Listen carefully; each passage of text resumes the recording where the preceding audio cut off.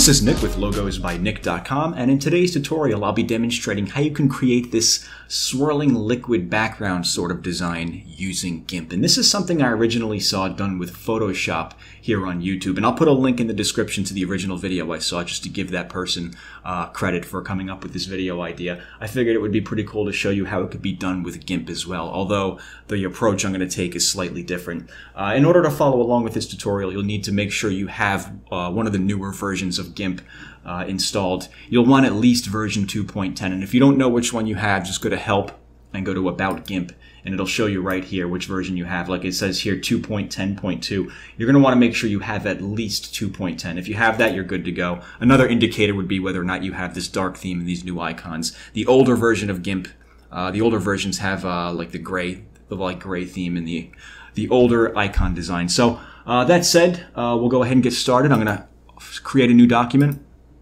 I want to make sure the size is 1280 by 720 in pixels. Or whatever size you'd like your background to be. If you're designing like a Facebook cover photo or something, you want to use, I think it's 851 by 315, or for your Twitter page or whatever else, that's where you would set the size right there. Fill width we want to have set to transparency, and then go ahead and click OK. And there's our new document. Should be a checkerboard with a transparent background there. Well, the first thing I want to do is set the foreground and background color. For the colors I'll be using here, this pink and blue, you could use whatever two colors you'd like. I'd recommend using two contrasting colors. I think this shade of pink and this shade of blue work well together, so I used that. If you'd like to use this shade right here, this specific shade that I'm using, for the foreground, the blue is 0001A9. And then for the background color, it's FF0066. So just go ahead and type those into the HTML notation field and go ahead and click OK, and we'll be good to get started. So the first thing I want to do is fill this in with pink. So I'll go to Edit, Fill with Background Color.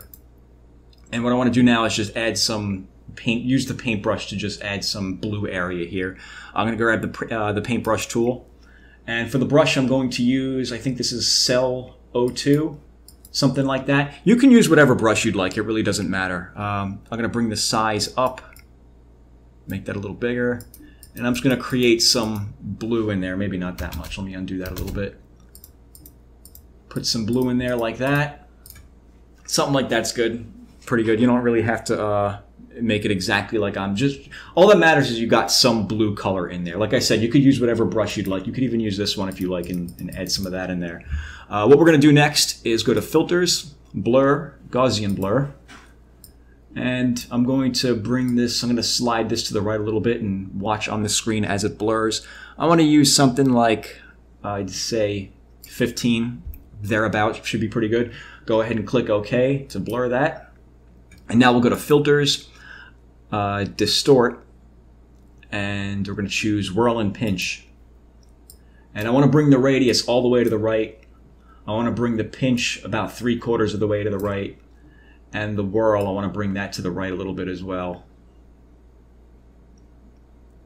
Maybe something like that right there. That's pretty good. I'll go ahead and click OK to finalize that. And what I'd recommend doing here is creating a duplicate copy of this just in case you want to get back to this point. Because what we're going to be doing next is pretty destructive. I'm going to right click on this layer right here. Actually, you know what? I'll just highlight the layer and click the icon down here that says create a duplicate of the layer and add it to the image. And now what we're going to do is go to the Warp Transform tool. Go ahead and click on that. And for the settings over here, we want Move Pixels selected. Size, about 365. Let me make this a little bigger so you can see it. Hardness, about 71.6. Strength, 71.9. Doesn't have to be those exact numbers. Just set it to like 70 or 70 something. Spacing, about 20. And that right there should be pretty good.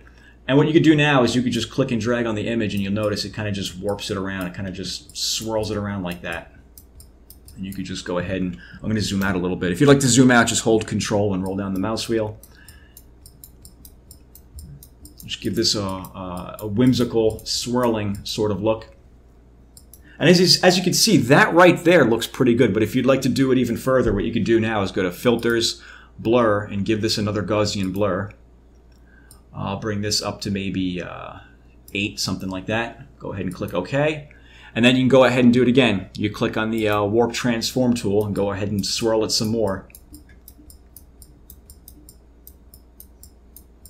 Just make sure to pay attention to your edges here. If you notice here, this is starting to show through the previous layer. You just gotta bring that back out to the edge like that. Same thing down here.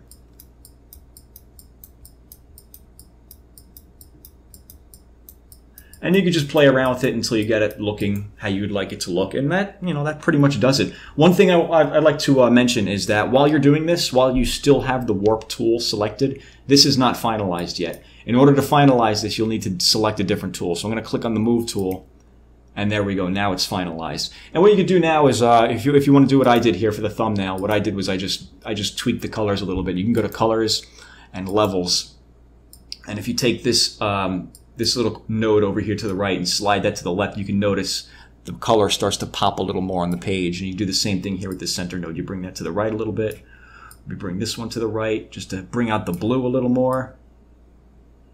Something like that. You can toggle the preview off and on to see the difference. If you notice, it's a little more vibrant now.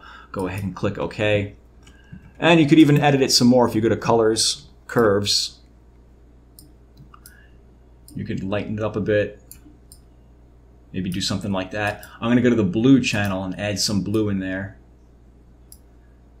And then bring out the blue a little more by sliding that to the left.